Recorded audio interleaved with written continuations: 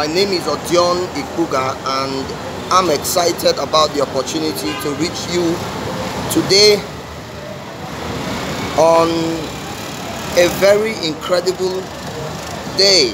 And it's the day of the Lord. It's the day that the Lord has made, and we are glad.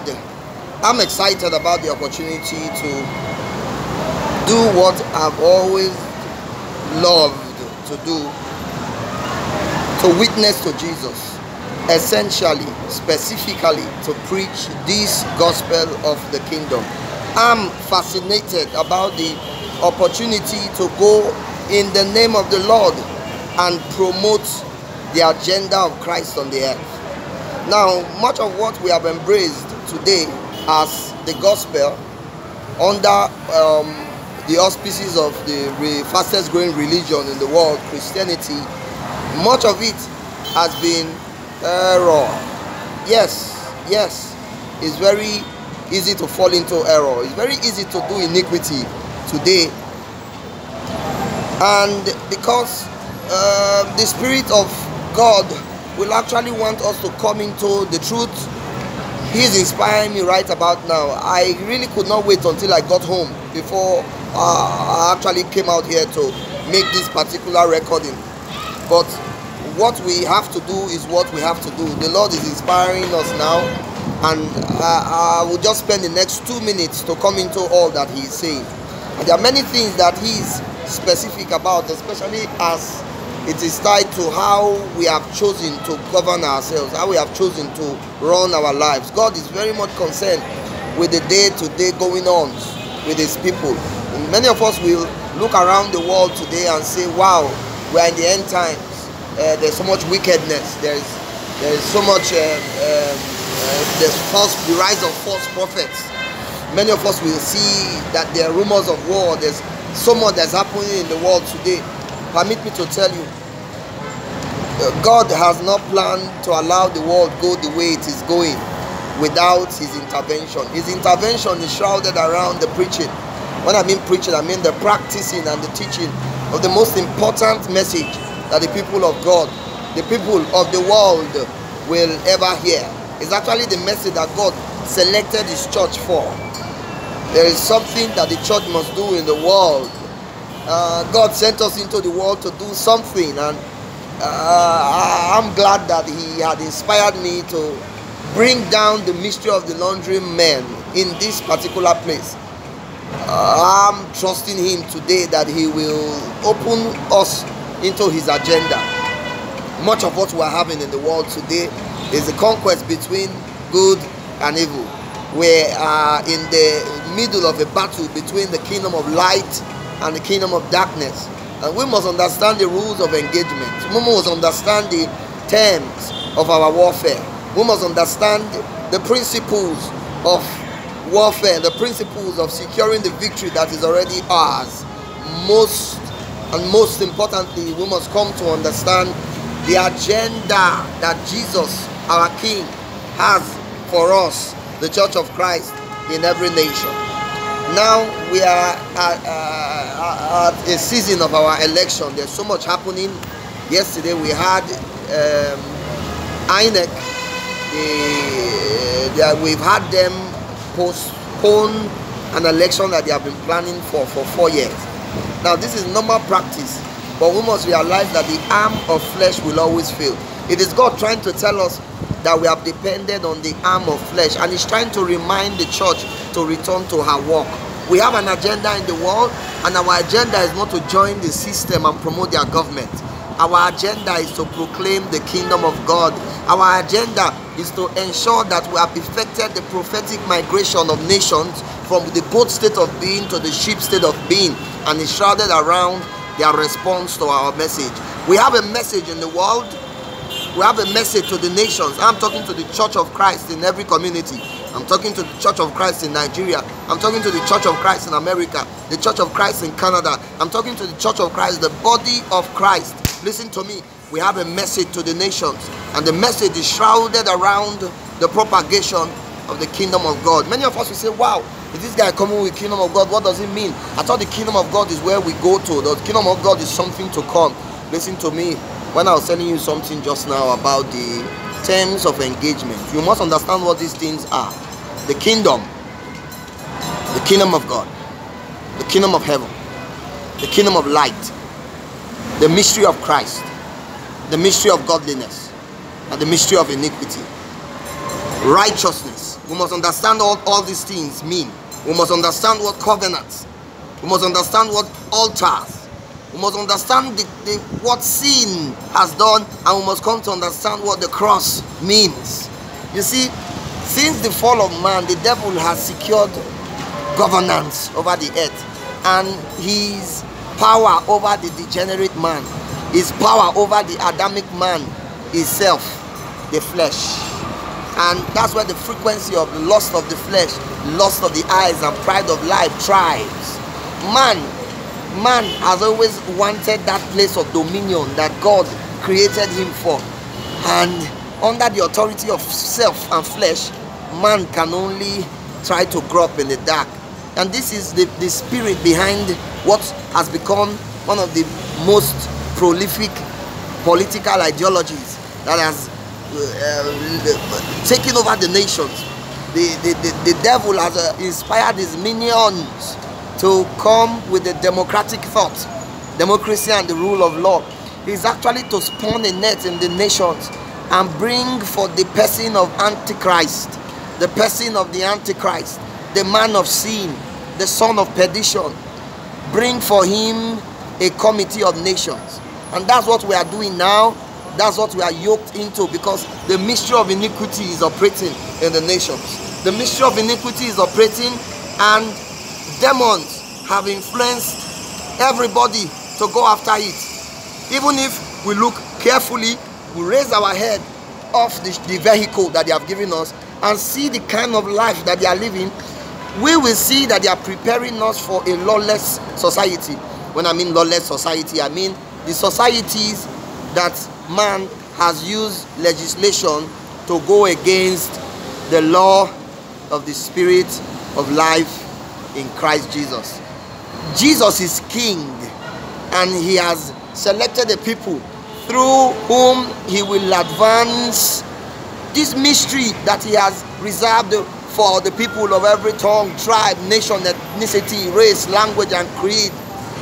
Is the mystery of Christ in you, the hope of glory. And this is exactly what he wants to achieve. He wants Christ to live in you today and demonstrate and teach the kingdom of God. What God is planning to do right about now, and this is our only fascination. God has it in plan to use nations to promote the authority of Christ.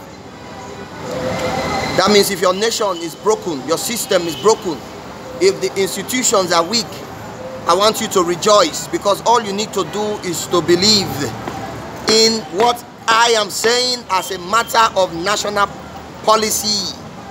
You must make it a policy in your nations to obey Jesus. You must make it a policy in your nations to submit to righteousness. And I will talk to the Church of Christ. God did not send you to practice democracy with the world. God sent you into the world to promote the government of Jesus Christ. And until the government of Jesus Christ, the government of righteousness, is installed in the nations of the world, until the nations implement the government that is promoted with the authority of Christ for the obedience of faith to all nations, the nations will continue to suffer corruption and the brunt of the leadership of self. I must tell you, and I will say it with all sense of courage and boldness, democracy is preparing you for the reign of the Antichrist. The only man that you see your politicians modeling is the person of the Antichrist. It's a lie of Satan meant to deceive you. And I want you not to be deceived. I want the scales that the spirit of the age has put in the heart of many to fall off your eyes. I want you to fall off your mind. So instead of you to be looking for the rule of law and due process, I want you to be looking for the reign of righteousness. I want you to be looking for the reign of righteousness. I want you to be looking for the reign of Christ. Until Christ is king in your land, there is nothing good that will come out of your nation. And message that we are telling to the people of Nigeria. You have chosen to go by the way of democracy. You have chosen to go by the path of the Americans. And permit me to tell you, what you have chosen has not brought you together as one nation. What you have chosen has brought wars down your throat, division, strife, corruption. What you have chosen has allowed for the proliferation of deception. Yes, what you have chosen has ruined your nations. You have wasted your land. What you have chosen has militated against God's plan to enforce his leadership for the nations. And it is time to come out of it. It's time to come out of it. It's time to wake up, realize yourself, and come out of it. Why? Why? Because this thing is operating under the spirit of Cain. It's time for us to begin to contemplate a government model that is issued out of the leading of the Holy Spirit. And the Church of Christ must be the ace, the vehicle through which God is communicating this. This is why he called us the royal priesthood. We are the ones that are supposed to break into the holies of holies and come out with revelation so that the problems of the nations can be solved. The problem with the world today is that they have rejected Jesus. They have rejected the fountain of living water. They have rejected the solution, the king that has all the plans, all the solution. He has the ideal city in his heart. The king has the ideal plans and systems and institutions that will establish justice and righteousness and fairness in the communities. Listen to me. This is not what we will wait for. This is why the church is in the building. Jesus has established his church so that we can make disciples of all the nations. There's potential to make disciples of all the nations. There's potential to make a disciple out of Nigeria, especially as our systems are broken, especially as corruption has ruined the land, especially as wickedness has taken reign, especially as the hand of the righteous is now bent towards iniquity. Because listen to me, it is now become practically impossible for one to do business in Nigeria without compromising. And this is where we have found ourselves, because the scepter of wickedness is resting on our Lord. Church of Jesus Christ, your inheritance is Nigeria. God put you in Nigeria so that you will make sure that Nigeria becomes a sheep, so that Nigeria will find her place in the committee of nations during the millennial reign of Jesus. Christian church will never tell you this, but you need to listen to me. You have a work to do in the nations, which is essentially to make a disciple out of Nigeria, to help Nigeria find her identity inside God's dispensational agenda for the nations of the earth. It's still God's ultimate agenda to lead the nations. And this is why he has set his church in the building. We must begin to wake up to the responsibility to promote the government of Jesus Christ. I'm saying it now that it is important. People are going to their polling stations, and even when the arm of flesh keeps failing, the Christian church has not woken up to realize that they have eaten pigs. They are eating food for pigs. The Christian church have not realized that Christianity and democracy is the iron and the clay, or the miry clay and the mingled iron that Prophet Daniel was talking about, the beast system, the feet of the beast system. We have not woken up to that. But you see, until we wake up to that, we will continue to defer the day of the manifestation of sons of God. We will continue to push it to another day. We will continue to say Jesus cannot come in the flesh. We will continue to say the kingdom of God is for another day. Listen to me. The kingdom is for another day. That is our ultimate inheritance. But the kingdom of God is for today. We are supposed to wield the kingdom of God. We are supposed to wield the authority of Christ, essentially so that the Lord will get his harvest. What the Lord needs today is sheep. He doesn't want goats. They are goats. They are actually goats before him, because they have not given him an opportunity to reign in their land. They have wished the reign of Jesus away. Some of them are foolish enough to say it matters not who is president, but Jesus is king. Hello? Jesus is not king until he is obeyed. Jesus is not king until he is obeyed as a matter of national policy. This is why the early church were all killed and martyred, because they lived with so much passion. They lived with a deep sense of conviction to advance the reign of Jesus. Jesus is worthy to be believed and obeyed, not as the one that started Christianity, no, as the one that has given commandments.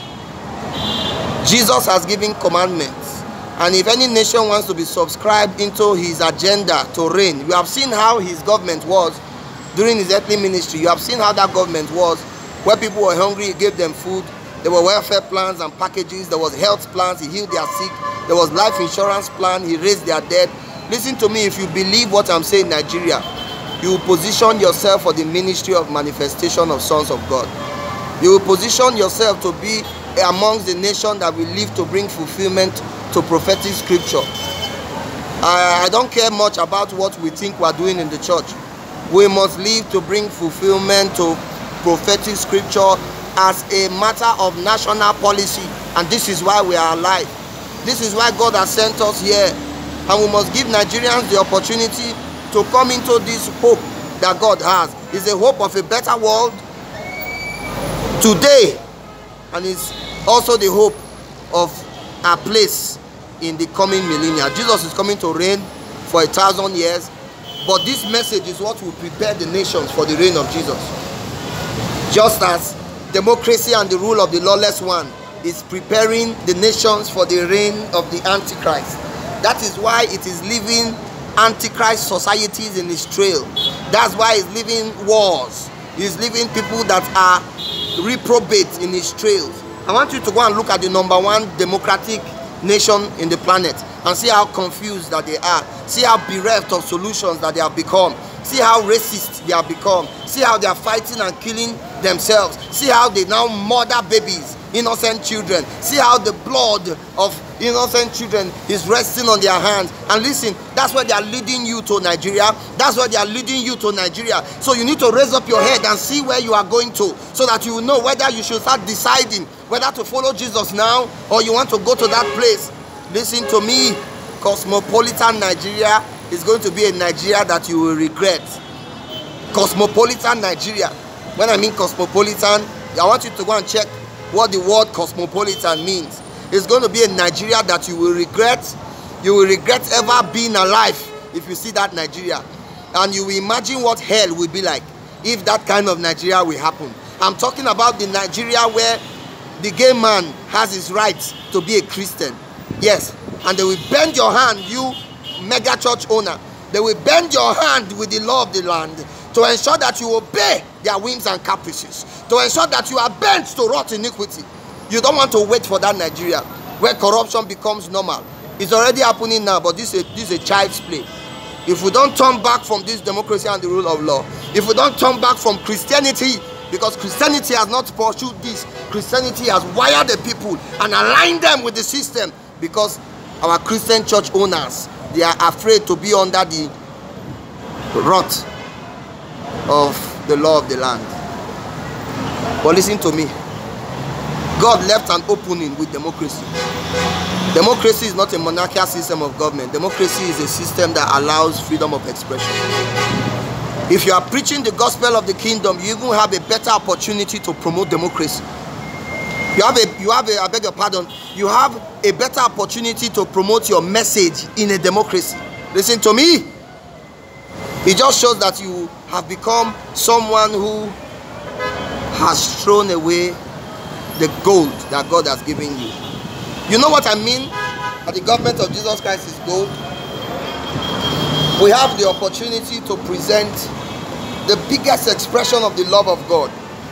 God's desire to use nations to show his love in the committee of nations. Nigeria has suffered enough. It is time for them to come under the love that God has to show. God has something in his booty for the nations. It's a bait that he has put in the hook, that he has put in the hands of the church. It's an incredible opportunity to position yourself as the Lord's holy habitation. Nigeria, you have an opportunity to fulfill the prophecies that have gone ahead of you. if you believe the gospel of the kingdom. You have an opportunity to be exalted and be glorified if you embrace the reign of righteousness. You have an opportunity to be glorified in the committee of nations. You have an opportunity to defy all natural laws. You have an opportunity to make your plan for national healthcare insurance a thing of the past. You have an opportunity to have an educational system that will have children taught of the Lord, that will naturally bring prosperity to the nations. You have an opportunity to enjoy divine defense. You are going to enjoy the defense that heaven deploys on territories. That's what you stand to reject if you reject the preaching of the kingdom. And not only will you face trials and torments and pain and misery just as you are facing now, you won't find your place in the coming millennia. Listen to me. There's an opportunity for Nigerians to sit down and embrace Jesus, not as the one that started Christianity. Embrace Jesus as the King that is worthy to be believed and obeyed. I will tell you, the glory of the latter house that is tied to the temples of God will become a national experience when you have allowed yourself the space and rights that Christ needs. You have allowed Christ to live his life as a Nigerian. We are talking about allowing Christ to live as a matter of national policy. Even the birds of the air, the fishes of the sea in our land, every creature will rejoice. Why? Because the reign of Jesus that they are hoping for, they will see it happen in our lands. The people who will come and repair our ruined cities, they are coming when you believe. You will see them repair your ruined cities. You will see them establish institutions, and you will see them bring all the things that have brought your communities and cities to ill repute and shame. You will see it become a thing of the past. This is what you have to embrace now, and this is what I am inspired to just deliver. And this I have done for the love of God, for the love of the church that should go back to her mission to the nations, and for the love of the nations that are oppressed by the devil and waiting for a hope of a better society. I've done what I do. This thing that I've done it in the name of the Lord.